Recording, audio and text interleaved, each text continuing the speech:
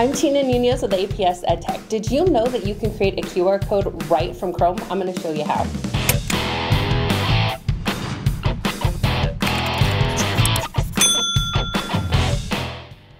So within your Chrome browser, you can automatically create QR codes.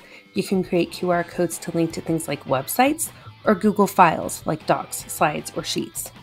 To do that, make sure you have the file open on a specific tab. Then go up to the top right corner of your Chrome.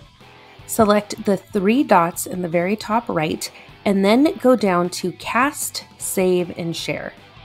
Within that Cast, Save, and Share menu, you're going to notice the ability to create a QR code. When I click on that QR code, it's going to create a new code up on the screen, so you can scan that from here. You can create a copy to that QR code link, or you can download this QR code to use in a different application. It's as quick and easy as that. Don't forget to like and subscribe for more videos.